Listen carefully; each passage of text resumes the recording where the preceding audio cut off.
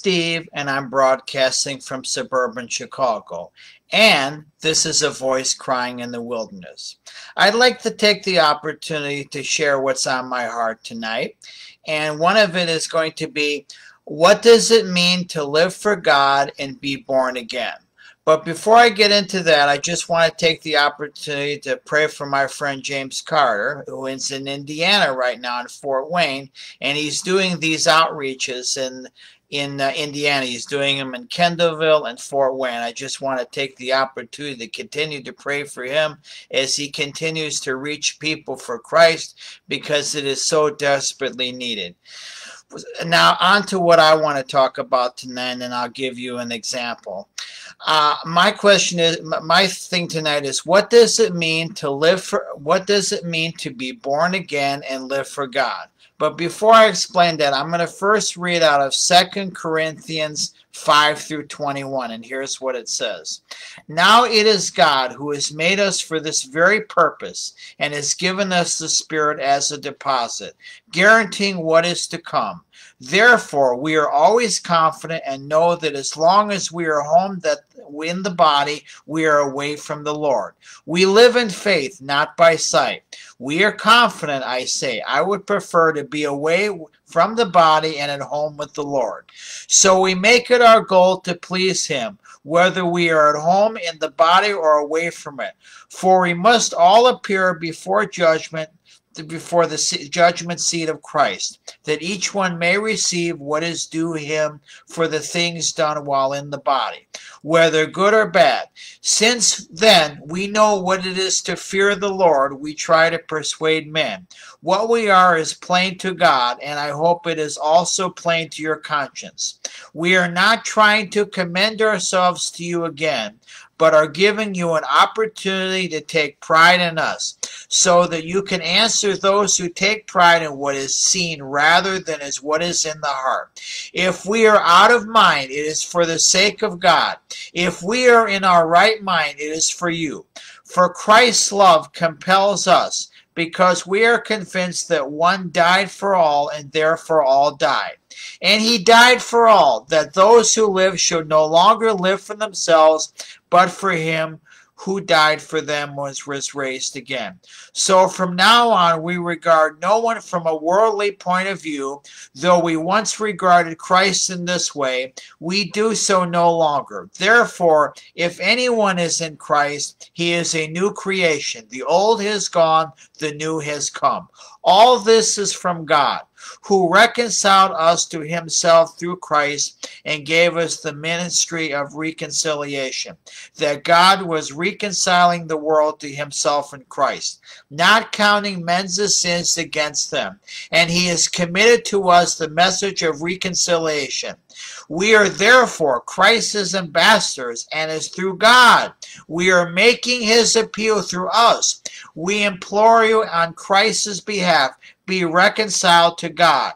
God made him who had no sin to be sin for us, so that in him we might become the righteousness of God.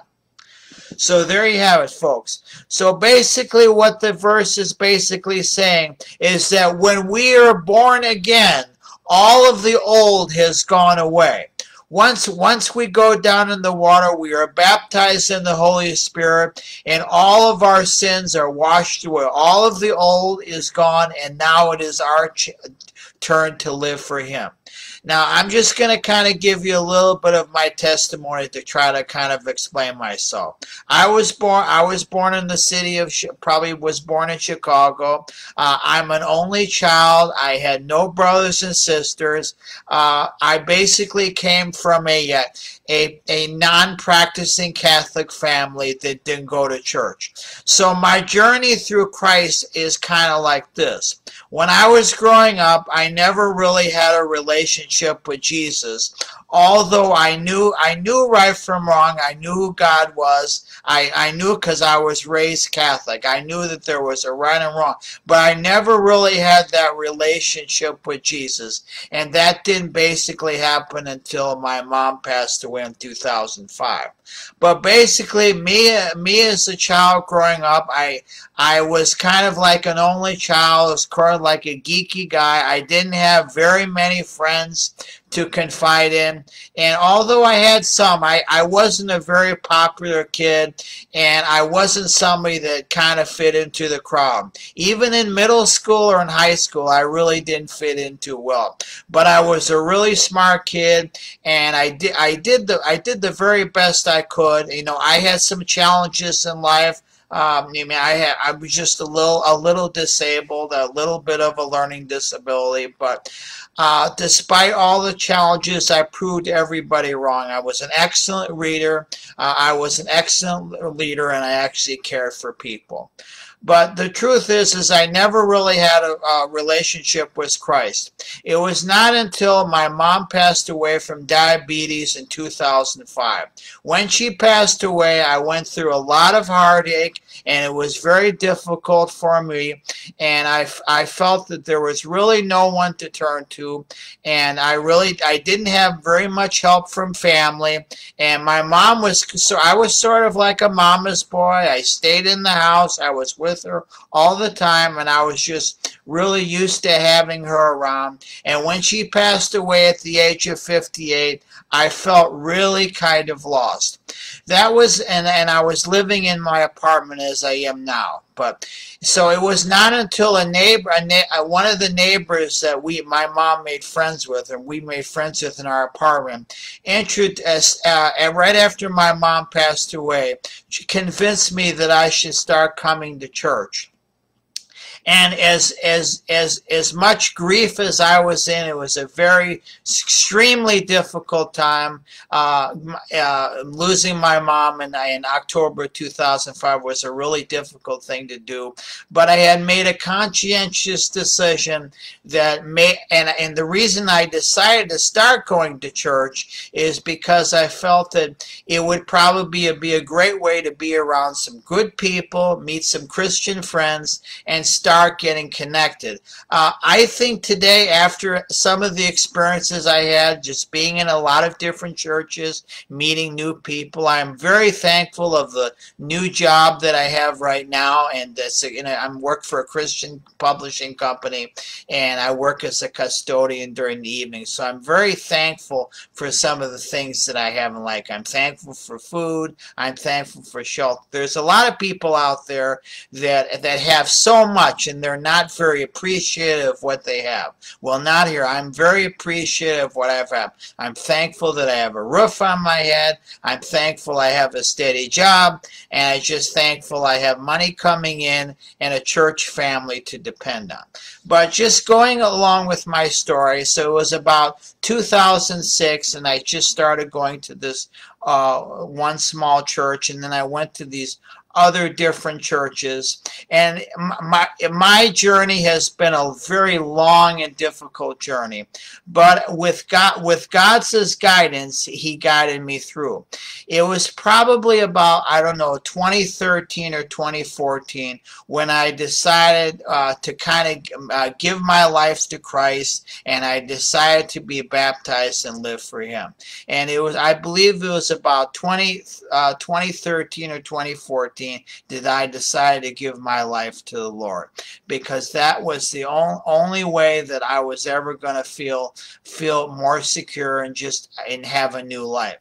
And ever since then, since I gave my life to Christ, I have, although I haven't been a perfect person, I have done to the best of my ability to try to live for Him and try to bless others in a very different way. And I'll just kind of give you a little bit of an example of what happened to me tonight. I work as a custodian, and I go in the warehouse, and today I happened to find someone's wallet sitting in the warehouse, and it's just sitting there, and and I'm just, and it's somebody left it there, and it had a lot of money in it, and I wasn't going to take it because I knew it was wrong, but I felt it was on my heart to return it, and I wanted to get it to the right person. I felt, because the money, I wasn't going to take the money, but I just did it because I felt it was the right thing to do. So I wasn't sure what I was going to do with the wallet because it didn't have any identification, but I finally opened it. I looked at it. There was a lot of money in it, and it just seemed like really strange that somebody would just leave their wallet sitting in the warehouse and it being unattended. So anyway, I kept on looking for the wallet, and I found the person's name, and I knew who it was, and then I went to somebody in my work and I returned it to them, and I made sure that she got her wallet back. So I feel that I did something really good for her, and I did something good for Christ, and she did bless me with something, and she didn't have to do that. I'm just very thankful that happened. But why did I return the wallet? Because I felt it was the right thing to do. It was on my heart. It was what God was telling me to do. And if you're ever in a situation, I'd say that for you, if you ever find something that is basically not yours, listen to what God is telling you, and just listen to what God is telling you. Pray, decide what is the right thing to do. Shouldn't you return something that doesn't necessarily belong to you, or just belongs to somebody else? So that's kind of what you have to do. So that's kind of what I did. So when you're basically born again, you have to do more than when you're actually a child of God, and when you're actually living for Christ. You have to do more than just be born again. You have to show it with your actions. You have to show it what you do. You have to show your love for Christ. You have to be an example to other people, and you need to show your love for Christ. You have to show you how much you love other people. You have to basically, you have to give a little and just give more to people and show your love. Not just talk about it in verses, but actually show people how much of a godly person you are. So that's just kind of an example of kind of what happened to me tonight. So basically, my whole point is that when you're basically born again, and what those verses says back in Corinthians 5-21, the old is gone away and it's no longer there, and a new you comes about. And that's what you have to do. You have to learn to live for God. You have to live for Him, and you basically have to walk what you're talking. There's a lot of people out there that say they love God, but they're not necessarily showing it. And yes, as my friend James would say, is there are a lot of people in our churches right now that are Christian, but they're not really living for Him. There's no matter where you go, there's a lot of people that lie. They go in there, they go in there every Sunday morning. They say their little prayers, and then they go out there and they live for the world, and they're not necessarily living for Christ. So it's not about religion. It's actually about having a relationship with Christ. It's actually living for Him. You have to do more than just saying you're a child of God. You need to show it by the actions and what you do. If you find a wallet on the street, or find something that doesn't belong to you, return it. Do it not for you. Do it is because it's what God is telling you to do. If you see somebody in need and they need help, and they truly need help, you need to help them. If you see somebody walking in a church building and they're new and they don't know anybody, it is your position to not let them just stand there. You need to walk up to them. You need to say hello. You need to introduce yourself, and you need to introduce them to some other people. That's how you show your God's love for other people. If more people would do that than just sitting there every Sunday morning and just saying, well, I love God, but then they go out there and they try to live for the world. So I try to live for Christ in the best way I know, and that's kind of what I wanted to explain to you guys tonight. And I have more I'd like to add, but I just wanted to share what's on my heart tonight. So I would just ask everybody, if you want to show that you're truly born again and truly live for Him, show it by your actions. Show it by what you do. Don't just go out there and say, well, I'm doing this. Just go out there and show it by your actions. You need to be living for Christ each and every day, just like my friend James is out there doing. He's out there preaching the word to everybody. I hope he does. I think it's important. If whatever you want to do in life, you want to travel across the country and you want to preach the gospel to people, you do whatever God is telling you to do. You do whatever God is leading you to do. If He is leading you to be a missionary in a foreign country, then that's what you do. If he is leading you, He's telling you He wants you to help people in need and help homeless people, that's what you do. You need to show that you love Christ. Show it with your actions. So that's kind of all I wanted to say tonight. So I'll just wish you a very good evening, and I will talk to you again very soon. Bye-bye.